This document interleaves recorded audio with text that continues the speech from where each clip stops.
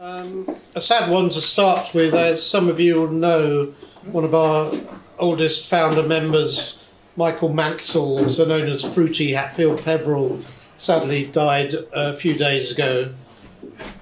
Fruity was a founder member of the Sheridan Club. He carried the flag at one of the early Chapolympics, you may remember that, dressed as a RAF officer. He was also a DJ at the Candlelight Club for several years. Although very much a club stalwart, he became a bit of a recluse in recent years, partly due to ill health. But he did show up occasionally on Facebook and came along to, I think, the Lush Luau party reasonably recently. Anyway, we shall certainly miss him. I shall miss his chats. Yes. He was always happy to tell you exactly what he thought of everything, and to tell you why your opinion on everything was complete nonsense. Also good. He came across as a bit of a curmudgeon, but I think we all knew that he was a very kind and loyal friend at heart. Just finish with a quick anecdote. I was supposed to be having lunch with him once with some friends, and he rang my mobile and said, "Oh, I'm really sorry." He said, "I'm stuck on a bus, the traffic's terrible, the road works." I looked at my phone and I said, "Fruity, you're calling from your landline, you haven't even left the house." Anyway, so... Yeah, that's Fruity, all right. Yeah, so... Never know me on time for anything. Raise a glass to Fruity. To Fruity! If that wasn't sad and depressing enough, there's some club activities coming up. We have the annual pub crawl coming up on the 13th of November, organised by Ian, wherever he is. I think it'll be in Blackheath and Greenwich this year. We have the virtual pub quiz on the 17th of November as well. Candlelight Club, 19th and 20th of November. Tickets available, I assume? Yeah, both nice. Really good, really good. 19th of November, I think Mark Gidman is talking at Time for Tea, something like that. Tea House Theatre. Tea House Theatre, sorry, yes. Talking at people. As you. Yes. And of course we have the Christmas party on the 4th of December. The committee is still meeting in smoke-filled rooms to decide the theme. Well, planning to meet in smoke-filled Planning to be, yes. Yeah, we can organise this for you if you need. The smoke filling. Oh, right. Okay. And the next monthly meeting, will be 1st of December, where Sam Mahdi Meldiabad will talk about ancient Greek music and other stuff. Anyway, tonight's speaker is Luca, who will talk about 3 outrageous notions you were warned about in school. Okay. Excellent. Good man.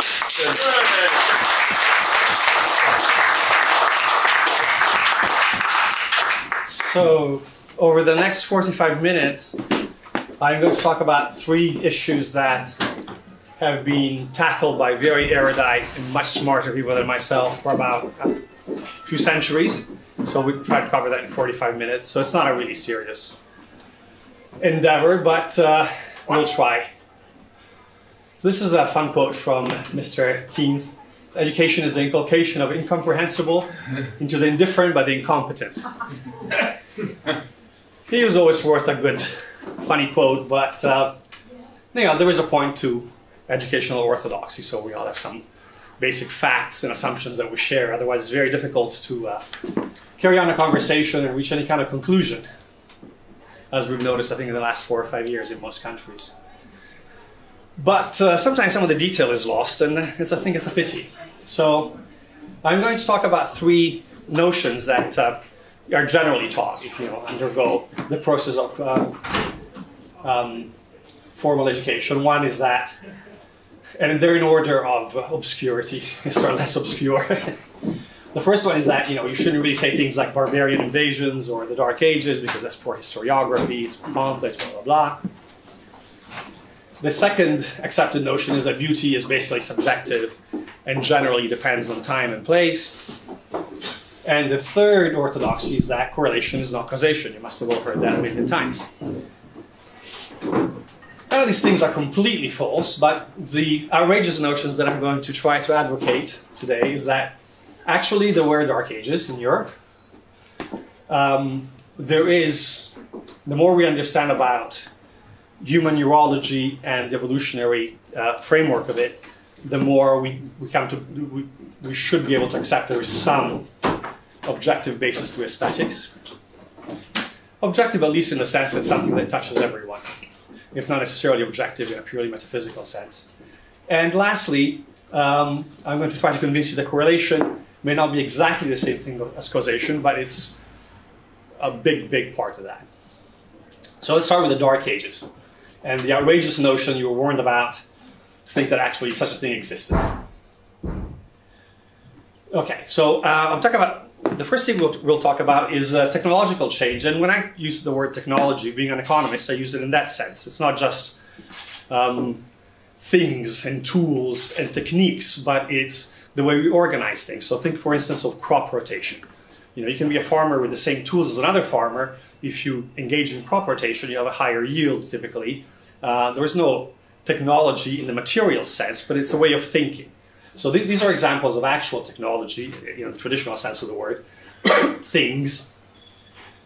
And these are some very useful soft technologies, things like marginal reserve banking, or multilateral trade, or crop rotation.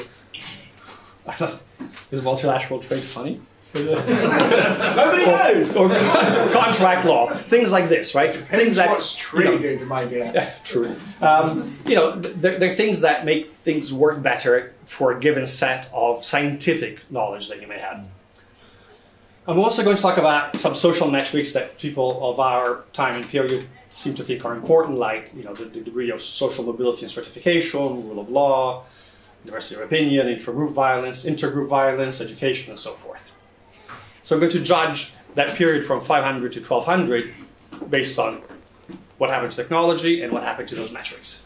What should we be taking this? It all starts, so I'm not going to spend any significant amount of time talking about why it all went pear-shaped, but obviously there's a crisis in this large area of Europe, the Middle East, and North Africa that starts in the 3rd century.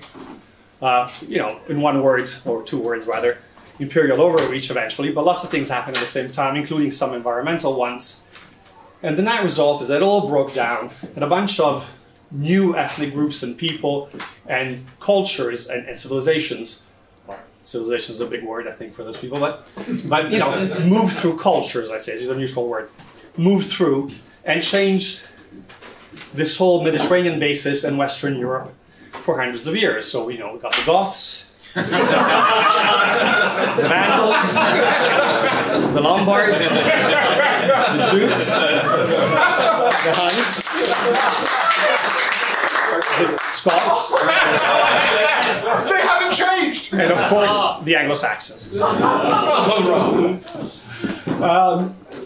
So things change. So let's look at some technologies that were almost universal in the classical age, in the sense that you could find them throughout the Roman Empire and some of the surrounding areas, certainly the Parthian or Persian Empire, the Middle East, and so on.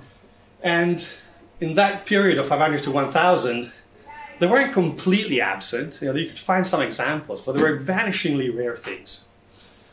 Concrete, glazed ceramics, aqueducts, paved roads, multi-story civilian buildings, fresco, realistic sculpture and paper, portraiture, papyrus paper, plumbing, sewers, complex bridges. The list goes on. Large cities, dredged ports, lateen sails, you know, basically almost everything that could create a sophisticated civilization. Forgive me just a second, you mentioned multi-story buildings, but civilian buildings are well recorded in, what was it, Ramesses II, the building of the Great Pyramid. People were housed in multi-story buildings, right. Labourers, and they were not slaves, they were labourers. No, right, so the point is that it existed in the classical times and pre-classical times, but between 500 and 1000, very few multi-story civilian buildings were built. Ah, thank you. So before that, they were commonplace. Right? Every Roman city had multi-story, usually for housing and commercial purposes. And after that, you know, for hundreds of years, basically, you could try to build one, but it would fall down. So the only things that it was worth investing that kind of technology in were basically churches and maybe some palaces or castles. You obviously had multi-story castles, but they weren't very livable. So those are hard technologies that were won't say completely lost, but went from being commonplace to being gone. You know, a bit like toilet paper at the beginning of COVID. Before everyone had toilet paper, we never thought about, you know, what will I, you know, clean myself with, and then it was difficult to get. Apologies, that was my wife. Some soft technologies that went from being almost universal or very widespread to being extremely rare. Writing, professional jurisprudence, you know, no courts anymore. You just go to the chieftain and you hope he likes you. Or your wife at least, or your daughter.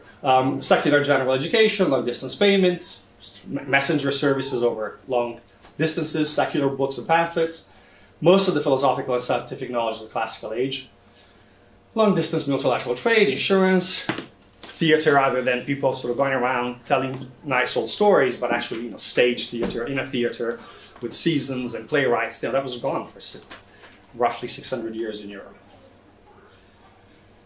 The impact of all these changes are visible in things like demographics. So this is the population of the city of Rome. Obviously, that's a biased sample because it was particularly large, and then it only kind of recovered that level in the 20th century. But the population of Europe as a whole, now obviously these figures are you know, very wild estimates, but I think the order of magnitude is right. You can have a big drop in population for things like the Black Death, but you recover quite quickly. This is centuries of slow decline in the overall population of Europe. One of the problems with low population isn't just the numbers, which, you know, you could argue that, you know, is it really important to have, you know, 600 million or 300 million people living in Europe? But when you have a lot of people, you get urbanization, as you did during the pre-collapse period. And when you have urbanization, you have specialization. You know, it's difficult to get specialization in terms of the arts and sciences and government and philosophy if everyone lives in a little subsistence village. So you have huge cities that trade with each other and communicate so that an invention here very quickly reaches here and then here. You know, you have that kind of effect. So trade is something that completely collapsed. In the pre-collapse period, you had long distance trade, and it was massive trade. It wasn't just, you know, purple from Tyre, you know, for the king. They traded commodities. They traded actually, I think they actually traded marble and stone, okay, which is a really heavy, relatively cheap thing. Tin from Cornwall, etc. Yeah, and so tin, for instance, is fairly specialized because tin isn't found in a lot of places in Europe. So that was traded even in the Bronze Age, and it continued to be traded during the Middle Ages. But that kind of super specialized trade almost never completely collapses. But you had much more widespread trade, and of course, trade allows you to take advantage of comparative advantage as opposed to autarky. And it's just estimated that in a pre-industrial society, widespread trade would generally improve consumption potential, so purchasing power, if you will, by roughly 50%, so it's pretty substantial. There was also long-distance trade, not directly generally, with India and China in the pre-collapse period. This basically died out. And we can see that from the number of shipwrecks that are found. Also industrial production, what there was of industrial production, we can measure ancient lead pollution and things of that sort. You know, coin finds and so on. You know, it just pre-collapse, you find goods and currency, including some fairly specialized, unusual things from the Middle East, you know, near Hadrian's Wall. That's a long distance in those days. That kind of trade just dies out. Big impact on learning, of course. I mean, again, these estimates are very, very, very, very rough, but it's thought that I think they're a little bit high personally in this chart. But certainly well over half the people pre-collapse could read and write. And that number was not really reached in Europe until the 19th century. And for most of the so-called Dark Ages, other than a few priests, basically almost no one could read or write. You know, there were people that were pseudo-judges and chieftains and military leaders that couldn't read or write. A striking picture of the pre-collapse is this one here. Because she's a woman, probably patrician, but not necessarily of imperial extraction, and she's going to write, okay? People learn to read before they learn to write. You know, this disappears from our continent, from our civilization, again, for centuries. The idea of some woman that could write was just laughable, you know.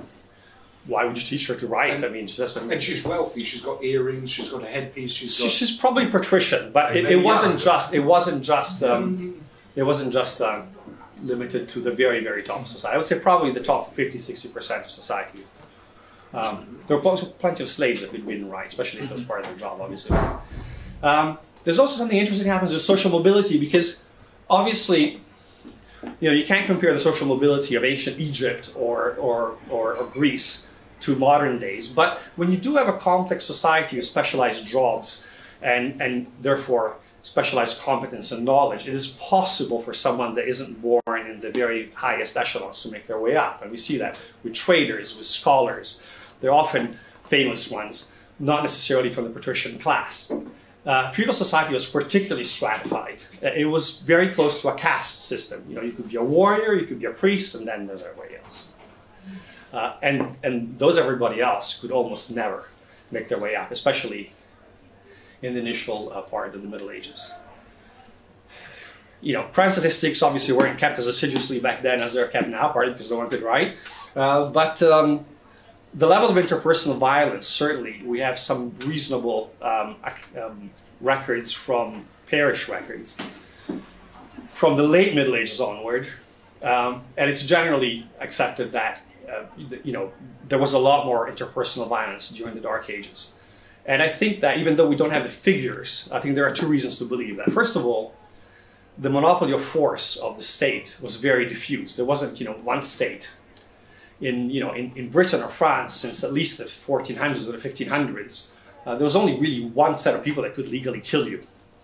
In the early feudal society, there are many, many layers. Like all kinds of local chieftains can kill you and each other. Can challenge each other to duels freely. You have trial by combat and things like that. The other reason to believe that it was considerably higher, the interpersonal violence rate, is that, contrary to what most people seem to believe for reasons I've never quite understood, is that lower population density generally means more per capita violence. Cities are less violent than the countryside.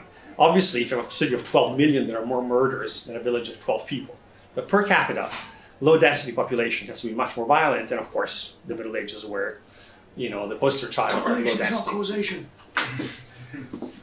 It's just fewer cops as well. You also have a lot of you have intra-group violence, but intergroup violence, and that's basically, the classical age was full of warfare and violence. But once you fracture polities into hundreds, and this is a wild underestimate of the number of different fiefdoms, kingdoms, and dukedoms that could reasonably fight against each other in full-on warfare, you just get more war. And I would argue, and I think a lot of historians that are cleverer and better informed than me would argue, that the cultural heritage of European nobility being ruled for 200 or 300 years by Germanic barbarian chieftains took centuries to kind of leach out of European culture, a very warlike culture.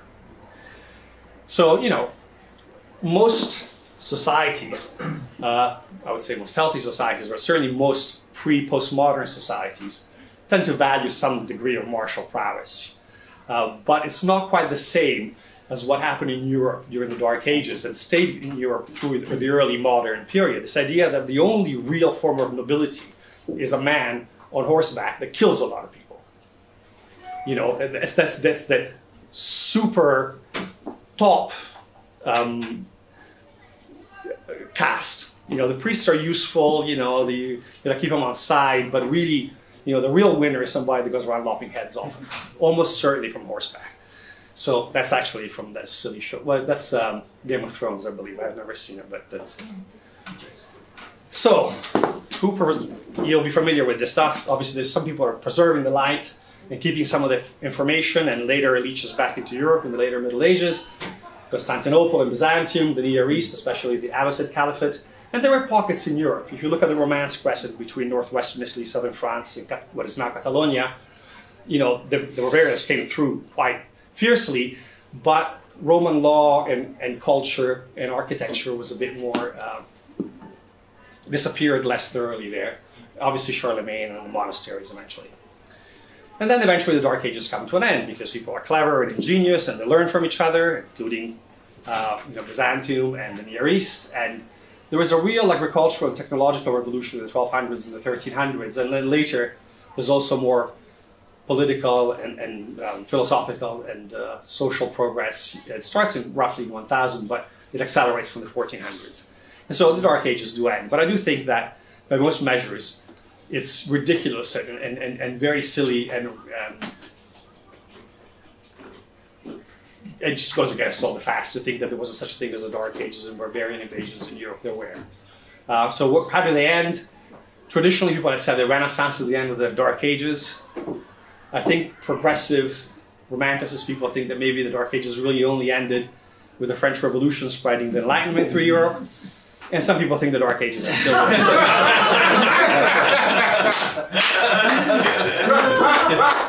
so, I'm afraid most of the jokes were in the first of the 3 bits. Okay, so beauty is in the eye of the beholder. The second outrageous notion is that actually there is quite a strong objective physiological basis to what we perceive and experience as beauty.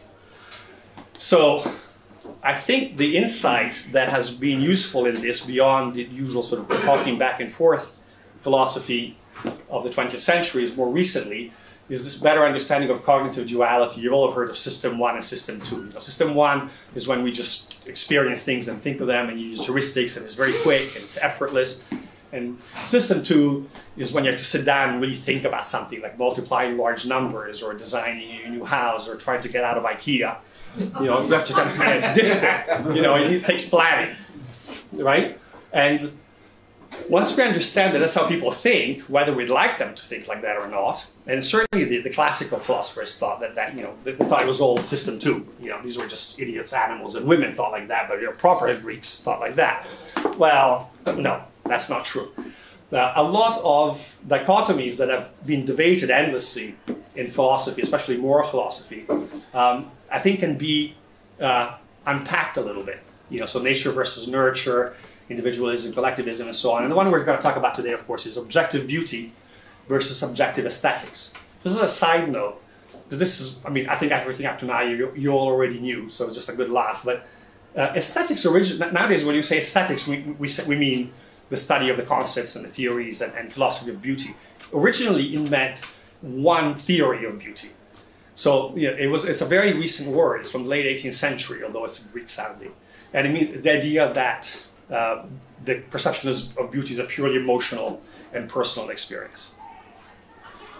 Originally, there were hundreds of theories of beauty, but the 2 main ones are, the first one is the great theory of beauty, which started in classical periods in 5th century BC. And you know, there are lots of different offshoots, but the basic idea is that both visible, and by the way, you'll see how by linguistic shift, some of these words have come to take a more general meaning in our language. But you have visible beauty, symmetry, and audible beauty, harmony. And they are based on almost mathematical ratios of proportions, of string length, of you know, the amplitude and the vibration of the different notes. And so their idea was that, you know, we humans are imperfectly clever, unlike God, but you know, the more we study this, the more we can discern these rules, and the more we apply these rules, we can create beauty almost like an algorithm. Okay? So there's a very top-down, reason-based concept of beauty, and incidentally, initially, it didn't apply to nature. It was only man-made things. But it's a very rigid concept, and I think very prescriptive concept of beauty, and so it became challenged. Very early in the Renaissance, you know, people would point out to the fact that, you know, beauty is one of those things that, you know, I know it when I see it, but it's difficult to define precisely. And the death knell of taking beauty in such a strict way as the classical philosophers did was the analytical revolution of the 16th century, because once you start analyzing every single word and statement and the aphorism in language, you realize that phenomenologically you can punch a lot of holes into the classical theory, into the great theory of beauty. You know, it doesn't apply 100% all the time, and so therefore it can't be true by analytical standards. And the ultimate work on that, which I think for a lot of people just put, you know, after that work, basically a lot of people just stopped writing about aesthetics or thinking about aesthetics, at least in philosophy, was Kant's critique of judgment. his view was beauty is, you can't define beauty as an objective external reality. It's just what we perceive as beautiful. And what we perceive as beautiful is, we know varies a lot between people, and it varies between cultures. And so it depends on what we call taste. We acquired a taste because of what we're exposed to, what's explained to us. Perhaps, there are some associations, whether they're personal ones or ideological ones, and so on. And so that is quite a strong critique, and I think quite a successful critique of the original great theory of beauty. On top of that, in the late stage of the Enlightenment, you obviously get the Romanticist movement, and the Romanticist movement is almost the flip side of the great theory of beauty. Beauty is particularly true in nature. Man-made stuff is, pale imitation. And the Romanticists perceive a lot of beauty in things that are irregular and strange and vital and picturesque and even terrible. And so this idea of romantic sublimity, which I think undermines from an emotional point of view or maybe an ideological point of view the great theory of beauty, but also Kantian relativism, it makes it very difficult to think of the great theory of beauty as being still solid. It really undermines it. So that was a kind of quantitative, almost. Beauty is this, and we haven't quite fully defined it, but it's definable. It's like a clock. It's very complicated, but if we know the parts, we can make it work. To a very psychological, experiential concept of beauty. Now, the consequences of that problematization of the idea of beauty is that, of course, in proportion, if there is no objectivity at all in beauty, then let's just keep messing with the proportions, the verisimilitude, until we get avant-gardism, or abstraction first, and avant-gardism, the idea that if you produce art that people like, it can be very good. And then eventually conceptualism, conceptual art. What is art? What I say is art. This is art, it's a sculpture. Because I say it is. Why not? It's subjective, right? You can't tell me it's not art. I feel it is. I feel it's beautiful. It pisses you off, and I like to piss you off, so I like it, and I think it's beautiful. That's conceptual art, basically, in one sentence. Tracy Eminent. May I quote you on that? At the Chelsea Arts Club. Tracy Eminent had this problem with her. She lost a cat, and she put a lost cat poster up, and people steal posters. And Yes, by they Tracy stole Eminent. it because they thought it was art. She said, that's Authorship. not art. I'll tell you what art is. That's art, but not that, Well, you mean her bed in a little bauble, yeah. bauble that you could hang from a Christmas tree? Yeah, that's perceptual, conceptual. It's more performance, sorry, but yeah, I mean, and all that leads to what I call, not just me, but programmatic inversion. This idea that, in the great theory of art and the early days of the Enlightenment, there's still an agreement that one of the purposes of art is to ennoble things that we care about, or just give us a sense of beauty and tranquility and repose and happiness. And from the late 19th century onward, the avant-garde certainly, and I think more and more the general population comes to believe that the point of art is to wake us up, to make us challenge certain assumptions, to unsettle us. You're supposed to feel comfortable when you look at my art, says Tracy Emin. You're supposed to have a reaction, but not a sense of delight or comfort. Screw that. Right? Now, how do these two theories fit in? We're going back to this idea of cognitive duality. Well, the great theory of beauty is based on a worldview, on an episteme that believes, against all current evidence, that we just think with system one. We can be, or maybe we're not all the time, but we can be perfectly logical, programmatic beings. And it therefore results in a lot of biases that are damaging to finding out and defining and trying to perhaps expand the concept of beauty. The worst one being confabulation, which in cognitive theory is the idea that first you come with a conclusion. For instance, one of my instinctual conclusions is that Gothic buildings are pretty, and they're interesting, and they're great. And then you come up with a lot of, the more learned you are, the more architectural history you learn, the more history you learn, the better reasons you can come up with why that's true. But you start there with a conclusion. That's confabulation. The aesthetic theory of beauty also, though, has some issues. The first one is that confuses the fact that system one is more powerful and more available with the idea that it should be. It shouldn't be. If we only worked with system one, we'd have never built anything. Yeah, that's would be animals, right? If you only work with system 1, the crime rate would be tremendously higher, right? And so on and so forth. So the classical thinkers are wrong to think that we could be all system 2. But the romanticists especially, and many members of the Enlightenment seem to think that, system 2 is difficult, screw it, let's just do system 1. Well, we'll just do whatever comes natural. Well, that leads to other heuristics and biases. This idea that, I like this, so it must be nice, it must be beautiful, or you must have heard this before. That woman isn't really beautiful because, I don't like her, and, only a nice person can be beautiful. No, that's the worst intellectual sin, in linguistics. It's conflation. You can't define everything you like as beautiful, and you can't define everything beautiful as something you like necessarily. There are other characteristics. So they both have problems, and I guess they need to be integrated. There needs to be a synthesis. Interestingly, this man, who I think was probably one of the lesser known, I would guess, but more outstanding members of the British or Scots Enlightenment, among other things, he taught Hume and Adams, and was taught by Salisbury. He looked at this in some depth, and he wrote a very interesting book, a pamphlet really, inquiring concerning beauty, order, harmony, and design. And he did subscribe to the aesthetic theory of beauty. That beauty wasn't some kind of formula that the gods had decreed, and you just needed to find it out and apply it. There's a great deal of subjectivity and difference, or at least that there was a lot of phenomenological holes into this kind of idea. There's one beauty and it's this, and that's it. But it was a more subtle critique. So he thought that, and Kant thought that too, that humans have an innate sense of beauty, but he also thought that it wasn't just a sense of this kind of sense of delight, but it was related to some degree with harmony and proportion. So that's a bit closer to the great theory. So he's basically saying it's a mix. It's a compromise. It's a bit of both.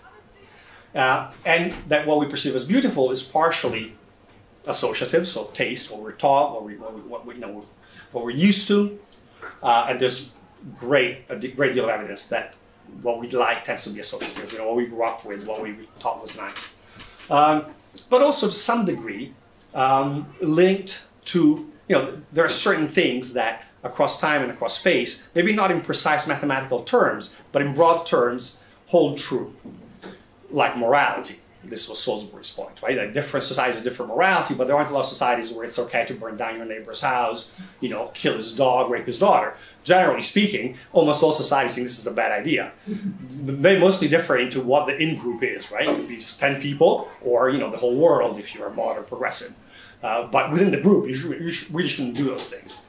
So just like that, morality changes is different, and people have different opinions, but there's a core to it. And so he came up with a concept which I think, again, linking it to modern neuropsychological findings, is a great little sentence. It's uniformity within variety. So beauty contains a balance between order and predictability versus surprise and delight in differences or chaos, and discovery and familiarity. Linking this back to what I was just saying now about neurology, we've got an autonomic nervous system, and that's the reason why our heart keeps beating and we keep breathing in if we're asleep, or if we're passed out, or whatever. And lots of very important things, our digestion and so forth, are regulated by this without us even being aware of it. So it's very, very, very deep system 1. In fact, it's not even cognitive, so it's pre-system, it's like system 0. Within that system, there are 2 subsections which are closer to our consciousness. They're partly subconscious, but you can think about them, you can conceptualize them. You never really think very long about your heart beating, unless your doctor is kind of trying it out. The first one is the sympathetic system. And I think the most obvious example of the sympathetic system is, I remember once running, when I was young I used to run, and it was in the Midwest, and I heard something rattling, and so I just jumped 4 feet that way without really thinking. That was my sympathetic system, because you don't want to step on rattlesnakes. In a modern, sophisticated, or urban society, we don't get a lot of rattlesnakes. And that's why but our sympathetic system needs some stimulus. That's why people like horror movies, right? Or jump scares, or you know, bungee jumping and things like that. So we need some of that stimulus, the variety, to use right? To use Hutcheson's phrase. We also have a parasympathetic system. And the parasympathetic system is using pattern recognition, and we need that to help our system too, because it helps us concentrate and focus, and not just kind of take everything in, but you know, but kind of discretize and analyze things. And the parasympathetic system needs repose and tranquility and recognizability, right? It needs uniformity.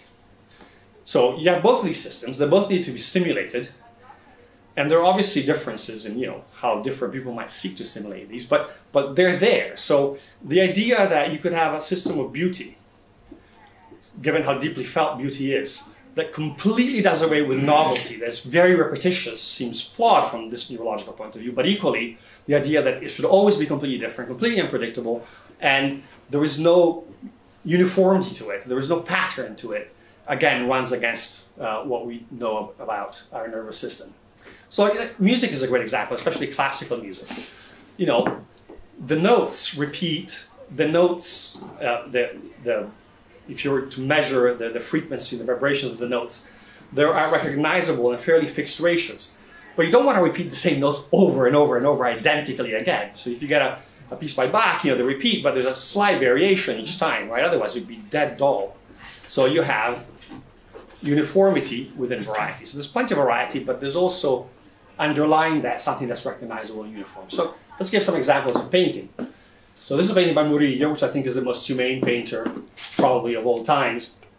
And that's one by Monet, who, you know, was obviously very concerned with light and color, and to some extent, proportions and framing. And you can see that they appeal to emotion, but it's mediated by recognition, a sense of, you know, you look at them and it's beautiful, it's pretty, it's not necessarily always happy, but it is meaningful and earnest. It's not a joke, and you know, it doesn't yell at you, it doesn't grab you. You just look at it and you observe it. And then you have something that stimulates more our sympathetic system, that challenges maybe, you know, always looking at the same things, something like by Pollock or Rothko. I'm actually not quite sure what Rothko does. There's actually slightly different color, but it's not just very, very dark blue, there's some black at the edges. But you know, the point is that this challenges you, right? This doesn't kind of, you know, nobody looks at one of those paintings and goes like, oh, this was really pretty, you know, it reminds me of my mom. No.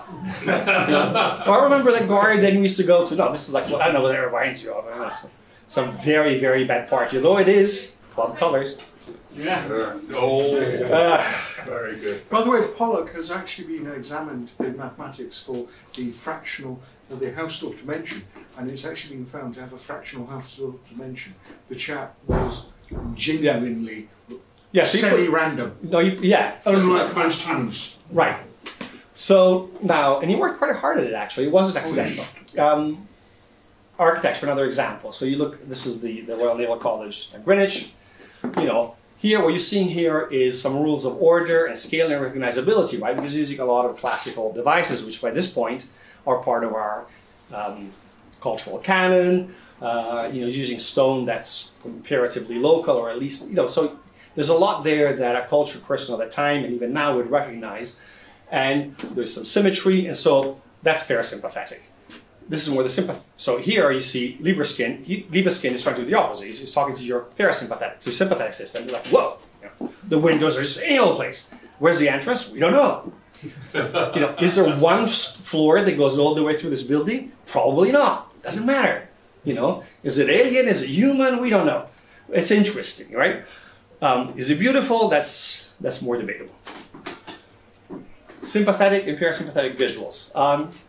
A very good way of thinking of these two systems, not so much system 1 and system 2, but sympathetic and parasympathetic, is the famous Oriental symbol, which is, I think is 2,000 years old, something like that. The yin and the yang, right? So you have this duality. And the point of the yin and the yang isn't just that you have duality. You have chaos and order, again, uniformity and variety. Parasympathetic and sympathetic, obviously they didn't have those terms back in the Han Dynasty. But but the fact that they have to balance and that they partly contain each other, that you have to have some tradition, but you also have some transformation and growth. And I think that's where the objectivity, subjectivity that people perceive, perhaps excessively, in the idea of beauty comes from. Because in the yin-yang, obviously they're perfectly balanced. They're the same size, they're opposite each other, they're perfectly black or white, or red and white, depending. But, you know, we're messier. Real people are messier than that. And so some people maybe, you know, have a, I was going to say a smaller yin or a larger yang. No. You know, they have a different balance, a different equilibrium. Some people will be more open to more sympathetic stimulation, the surprise, the wild, the different. And some people will need or grow to need, perhaps with age, you know, more of a sense of recognizability and legibility and emotional connection. So the fact that we need some balance is objective in our perceptions and in how we interpret, especially how we interpret relatively abstract things like beauty. I believe is objective, and I think that there's plenty of scientific evidence. But it's not objectivity in the sense that every single person should like this painting and every single person should dislike this painting, or they're wrong. It's just that if you take it to either extreme, you're unlikely to produce beauty. And so, for instance, these are two paintings by two of my favorite Spanish authors, painters. The one is Sorolla and Picasso. I like this painting better for a number of reasons, which actually are incidental to my background, our history, you know, what we were taught in school when we were little kids. We were shown this relentlessly, right? Growing up in Italy, you can imagine. This one, not so much. This, I think, is objectively more beautiful. This is probably more relevant. It's probably more interesting from many points of view. It's more unique within his body of work. Sorolla painted many paintings on that theme. This is one of his best ones. But I think I would like to challenge you to start thinking of whether it's possible perhaps to think that you like this painting better, and it's a more important painting in the history of art and the history of our culture, but this is a more beautiful painting. So a more narrow definition of beauty, a less conflationary definition of beauty. Not beauty as something I really like, you know? Okay. Third and last, and hopefully people will not completely be falling asleep now. Correlation is not causation, yeah, but you can't have causation without some evidence of correlation. In fact, that's how you usually establish causation. So it's saying correlation is not causation is really being a bit simplistic and just kind of sweeping it all under a rug. So from the late 18th century, people started pointing out that there's a lot of spurious causality. When you see something happening at the same time, like ice cream sales going up and violent crime, well, obviously, no. I mean, that's an easy one. We figure that it's not the ice cream that's making people commit crimes, but, you know, but they happen at the same time. It was in Glasgow, actually. Maybe if you take the ice cream away when it's hot. Or the precedence. So this happens, and then after that, this always happens, right? So the rooster crows and the sun comes up. And we understand pretty well that we can have a confounding variable. So, you know, in cases like this, we figure out that, you know, the rooster just can sense the light coming up before humans do. And you know, ice cream sales are when it's hot, and when it's hot, people commit more violent crime. And all kinds of crime, actually. But if we were unsure about this, the way we would establish it in our modern scientific episteme is with a scientific method, right? So, okay, let's just stop ice cream sales next summer.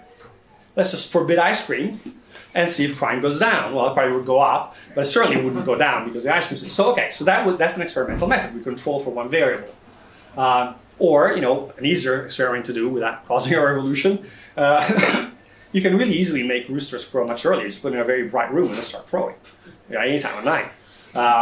This was an early experiment done by I think Descartes actually did that. But so early on in the analytical philosophical revolution. Because people were saying, well, you can't prove that that's not linked. And I was like, well, yeah, I can, because I can make him crow and the sun still comes up at the same time. Now, you can't always run an experiment, right? Some things are difficult to convince people to do, or unethical, or so forth, or you just don't have the data. And so there are either two ways of establishing, of using correlation to establish causation without falling into the trap of spurious causation. The first one is statistical inference, but it only works, it's quite easy, but it only works in certain cases. The second one is simulated intervention, and this is an interesting advance because this really only has been applied broadly, especially in epidemiology and medical sciences, now increasingly in all other sciences, since the 1990s. So it's very new. In my field of economics, most people are still blithely ignorant of this. And simulated intervention is a actually deceptively simple way. It's a bit like Pythagoras' theorem. Once you see it, it's like, oh yeah, obviously, but you know, I wouldn't have thought of that in 3 million years, right? I don't know, they'd have to teach it to me. Simulated intervention allows you, by probability decomposition, to simulate experimental data. We know experimental is when you change things from observational data, just the data that what happened. And that's really powerful. So causation. Sorry, the PDF did something there. Very simple. So imagine I have three variables: wealth, IQ, wealth of your family, IQ, and university attendance. Now we know statistically that wealth and university attendance are correlated, and so are IQ and university attendance. However, wealth and IQ are not correlated. You know, the children of rich people are not on average particularly smarter than the children of poorer people, because intelligence is not very heritable, luckily. But not a personal comment, generally. Now, however, if we control for university attendance, so if you only look at people that wear, so if you control for university attendance, you'll establish a correlation between wealth and intelligence. This is called Bergson's paradox or collider bias. Because the U equal 1, people that went to, I'm not sure I spelled plenty, polenti, but obviously I must have been thinking of Northern Italian food. Must have been hungry. So the subset of people that go to universities has plenty of students that are just clever or just well off, but obviously there are plenty of people that are well off and clever. So that will have will have some positive correlation, and vice versa. The U equals 0 subset has students that are clever and students that are from well-off families. But if you're well-off and clever, it's unlikely that you're not going to university this day and age. And so that will create a negative correlation there. When that happens, you know, remember when I first started, these were the lines that show correlation. Correlated, correlated, not really strongly correlated, okay? If we have this kind of, if we can say that these are the correlations, i.e. they're correlated, not correlated, but they are if I control for this, then I can direct the arrows. I can say that these two are causal or predictors of university attendance, parental wealth and IQ. But university attendance is not causal of intelligence because you can't retroactively make you smarter, and it certainly can't make your parents richer that you go to university. Now, in a case like this, the fact that this couldn't cause this, so I think we can, you know, we can figure that out without statistics, right? As Pearl says, you're smarter than your data. But whether wealth and IQ, you know, are they related? You know, how does it, you know, what role does it play? If you want to check which role either of these play into getting into university, you need to be able to understand the causality. Right. So these are the various types of ways in which three variables that have some correlation. If you have no correlation at all, then you can't reach no conclusion. There's the collider we just talked about, right? Two causes into one effect. And then you have the fork, which is one cause into two effects. And obviously the correlations are the opposite. X and Y, X and Z are correlated, but if you control for Y, they're not. And the reason they're correlated usually is because they're both caused by the same thing, or they're influenced by the same thing. But if you control for that, they're not so correlated anymore. And then you have a chain in which the correlation, this masks this. So if you control for this, X is not correlated to Z anymore because you're blocking out that information, essentially. There was a very nifty, again, I wouldn't have come up with it in a million years, algorithm. They say, great, you got 3 series. Clever, right? Whatever. I could have done that without all this stuff. Sometimes you're looking at hundreds or dozens. And there's a really clever algorithm somebody came up with in AI that can see if you can resolve all the correlations into these different shapes. A lot of times you can't, especially with real life or human agency data. So the other way is causation by intervention, right?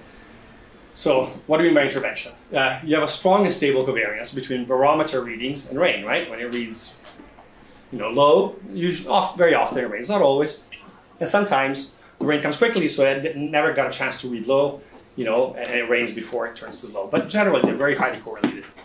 Now we suspect that it's not the barometer that makes the rain fall.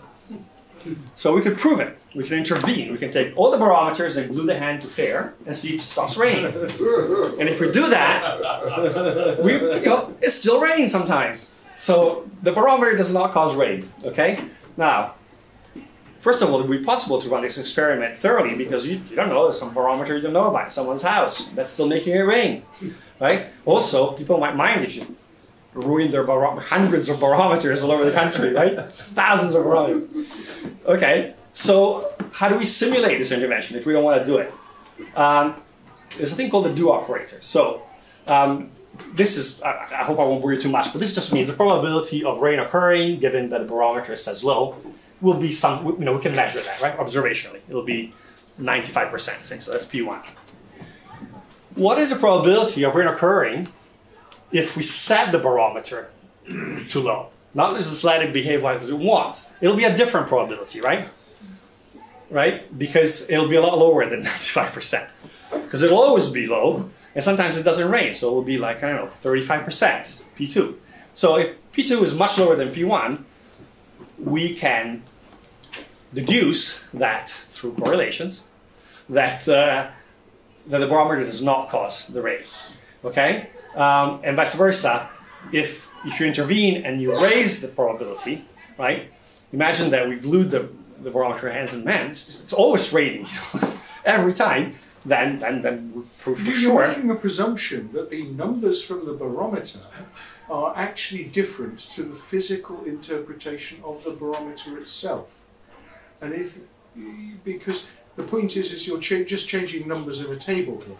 No. I'm sticking the barometer. I'm literally making the barometer read what I want. But you haven't gone around the whole country and glued all barometers. Right, which is why I have to find something clever to do. But imagine that I could.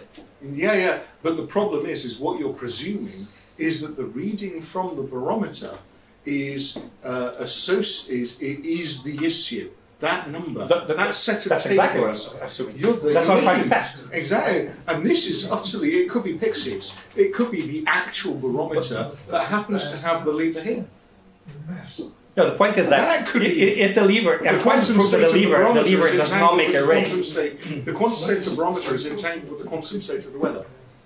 And this quantum is physics, as you know, is not applicable to any physical thing that is measurable in socioeconomic senses. Apart from your phone. Well, because it's run by transistors, which are quantum mechanics. Oh, sure, but computers. So every time I switch it, it does it. Anyway, that's. So how do you glue the barometer hands without gluing the barometer hands? This is how you do it. So I'll give an example. This is a slide. So this is simply saying, we know from from the Reverend Bayes, that the probability of X taking this value, this value, given the causality, or maybe we're testing the causality, so we want to see if that's the case, is the probability of X taking a given value, this one, and then Y taking this value given that X has taken that value, right, because that influences it, and that Z takes that value given that Y has taken that value, right? Easy. Now, if we set Y to lowercase y, that's a different probability. Okay, the probability of do y given x doesn't matter anymore. We've glued the thing, or we've changed, we intervened physically. That would be 1. So this probability, px do yz as opposed to pxyz, is just px times pzy, because this term becomes 1. Now we can't measure this. If we don't glue the barometer hands, we cannot measure this. So how do we find that out? Well, we can measure these observationally and this, right? And so we find that this probability is the same as this divided by that. That's a very simple version. The generalized formula is this one. Colin, where's my gin and tonic? Okay. Now, some people at this point say, in statistics, some Pearsonian statisticians say, but that's why we control for things. Controlling is not the same as intervening, right? So probability Z do Y X is not the same as probability of Y given X, okay? Because this probability is 1. This one usually, typically want to be 1. If you're in a state where that's the case, then the intervention is pointless. Controlling for a variable Y, you know, being within a certain range or having a certain value, means that you take the probability distribution of Z, given whatever, and over X, only in those cases where Y took on this value. When you're intervening, you're, right, which means that you're cutting out some of the states of X. When you're intervening on Y being this, you're looking at the distribution of Z given lowercase y over the entire case data for X, the entire distribution. So it's a different probability. And you're free to go. That's all. Those are all that's a good best thing so far.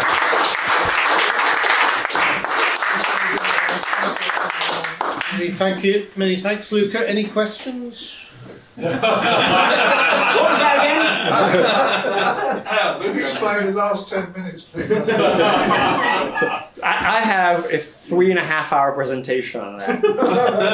Right. Do you have examples of real-world things you can apply this theory to? Causal inference. Yeah, absolutely. So it's difficult to bring it to life with that few slides and the data, but one of the things that has been debated in economics quite a bit is, in terms of the European Central Bank's monetary policy, is, you know, like a lot of central banks, they say they want to do X. You know, I'm pursuing this policy because I want to achieve this end state. And they keep pursuing that policy, and that end state doesn't happen. So you think, well, are they thick? I mean, they have 600 economics PhDs, and one of them must realize this isn't working, right? So one of the things is, well, maybe they're saying they're pursuing, you know, the policy because of this objective, but maybe they're pursuing another objective, right?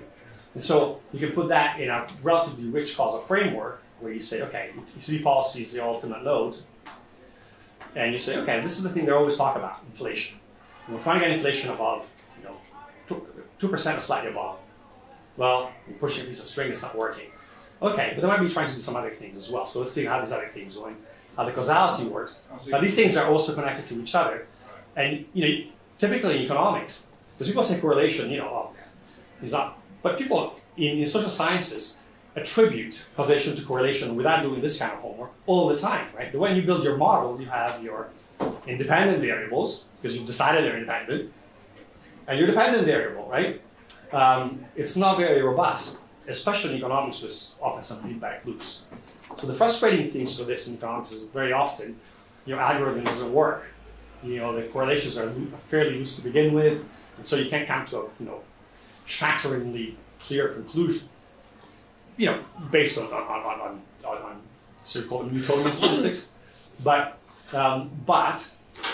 in many cases, I think it can be very helpful. And in that case, if you apply this framework to that problem, it's very clear that the ECB, which many people suspected, but if you have stronger evidence, let's say, the ECB doesn't keep rates low to get inflation up. It keeps rates low to keep even from blowing up, right?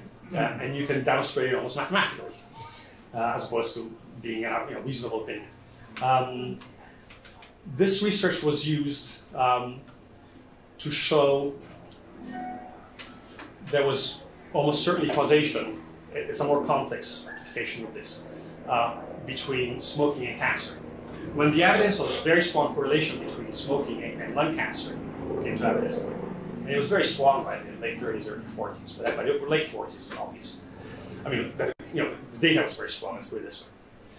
And the tobacco guys kept saying there could be a confounding variable, there could be a genetic predisposition to liking to smoke, and that same genetic profile makes you likely to get lung cancer, right? And so they use what they call a proxy variable in the middle. They say, okay, but we know that again, through correlation and direct observation, that almost no one that doesn't smoke, basically no one that doesn't smoke, has tar deposits in their lungs. If you don't smoke, you don't have discount tar deposits in your lung. And there's a big correlation between those tar deposits and cancer. Right? So it's more complex in the way I've just described it. I'll show you a few formulas and stuff, but it was also used when the University of California, Berkeley was trying to determine whether women were being discriminated against in admission policy. Women were less likely to be admitted. So a lower percentage of applicants were admitted into Berkeley in the 1960s and 1970s. But of course, there's the other factors, right? They got lower grades, for instance. They're stupid, right? Whatever. Right? So they tried to include a number of different variables and see how they correlated to each other, and try to build a. So now, some direction of correlation was, we could say again, using Perl, you're smarter than your data. Being intelligent can't change your sex, can't make you a woman, right? Well, these days, but at that time, it was considered that a woman was a woman, a man was a man, with very rare occasions, kids or hermaphroditism. But I mean, generally speaking, it was clear cut. And going to university wouldn't change your gender, and so on and so forth. And so they looked at this problem and the way the causality ran using this system, and it did emerge that yes, although being female, for instance, had an impact on your grades at different high school grades, but they might have been, so maybe they were discriminated against in high school, but that wasn't Berkeley's fault if the teachers in high school were giving them lower grades. All they would see is girls got lower grades than this guy, so they admit him. So they were looking at a really, really rich panel of statistics, and they're able to show, I think, quite conclusively that there was a degree of discrimination. And that's been applied to a lot of cases like that in the law. The interesting thing about it is that it usually proves there is some discrimination, which makes the people that don't believe there's discrimination angry. But it almost always usually proves that it's not nearly as much as you think it is if you are, lobbying against discrimination, which makes the other set of people very angry. So you go with an answer that makes no one happy, because Berkeley and say, for lack of a better term, conservatives say, oh, there's no discrimination. And like, yes, there is. And the people on the other side going like, it's completely corrupt, it's complete discrimination. Like, no, it's about this much, and that much is not. So there are a lot of very, very in epidemiology and generally the study of ecosystems now, this is very, very heavily used. In economics and social sciences, unfortunately, not so much. I think two reasons. One is that we're always behind and stuff like this. We're wildly behind, 30 years behind. B, it's a field where, increasingly, but something that's always been the case, but increasingly, a lot of people start with the conclusion that we're hang out. So this is dangerous as hell. And the last reason that it's not used very much is that having worked with it for about a couple of years now, the correlations and the data in those fields is never as clean as physical sciences or biology. And so a lot of times, the final answer is it's not really clear. So, it's not satisfying. Well, thank you very much, Luca. Sorry.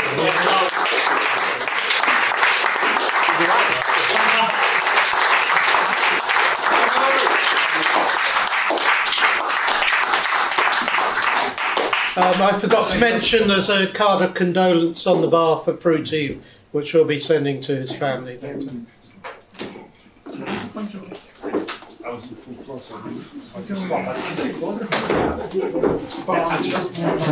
Thanks to all you who've been watching at home. I hope the stream works. If it didn't, or you couldn't make out any of the tiny numbers on the screen, I have been recording it and I will upload it in high resolution in a day or two's time. Thanks very much. Yeah, absolutely.